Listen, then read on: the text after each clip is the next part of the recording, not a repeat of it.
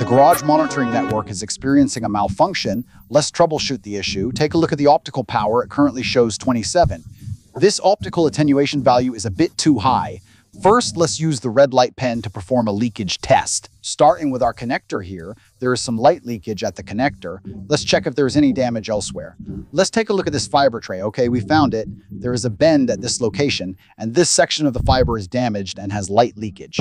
We've identified the problem here. We will carry out a repair later.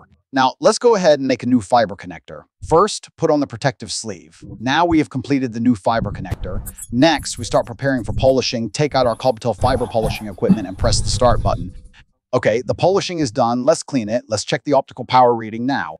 It currently shows 24.92. It was showing 27 just now, so we have successfully reduced the loss. This means we have now repaired the damaged fiber. Finally, let's connect the fiber connector to the equipment. All right, the issue is now resolved.